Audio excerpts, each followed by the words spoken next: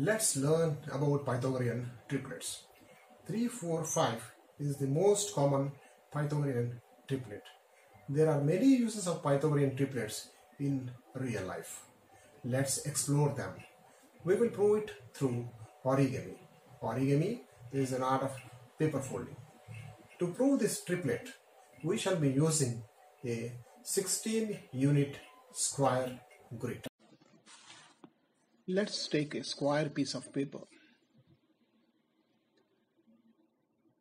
and make it into two equal rectangles as shown, and further bisect these two new rectangles also breadthwise.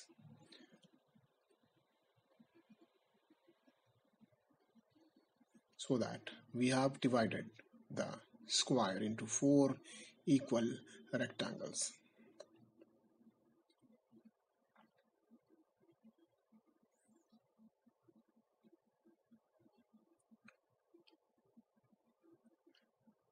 We got three vertical lines.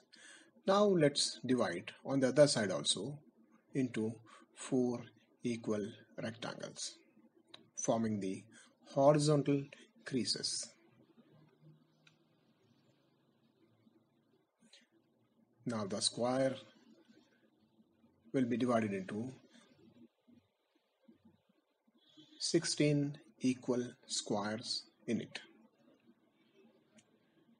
So each side of the square is divided into four equal parts.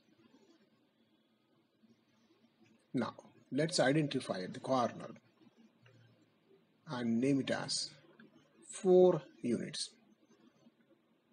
Each one is of 1 unit, so totally it is 4 units. On the other side, let's take 3 units only, and we're going to try to prove the Pythagorean triplet 3, 4, 5. So we have taken 4 and 3 units on the two sides which form the 90 degrees. So this we're going to prove on a right angle triangle. And now joining those 2 points, the ends of 3 units and 4 units, making a crease between those 2 points, we will be getting the hypotenuse of the triangle. Here is our right angled triangle, in which we know 2 sides, 3 and 4. Now let's measure the third side hypotenuse. We have highlighted that, and in the origami method, let's try to measure the length of the hypotenuse formed.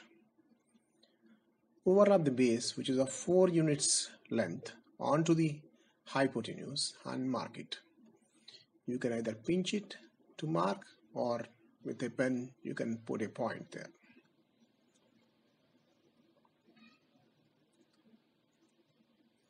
So part of the hypotenuse we have measured, it is of 4 units up to that point. Now what is the length of the leftover? It's exactly matching with the last unit left on the other side. Let's see. As we have marked 3 units, 1 unit is left over.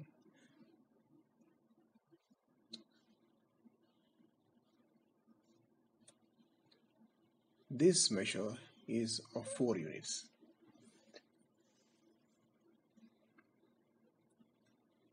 And now this leftover is of 1 unit. Overlap that 1 unit length onto this, and it is exactly matching with the point. So the leftover of the hypotenuse is of 1 unit, making the total length of the hypotenuse as 5 units.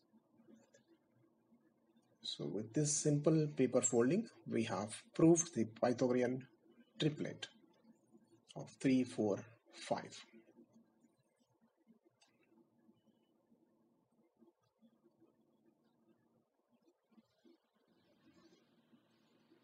So happy folding, viewers.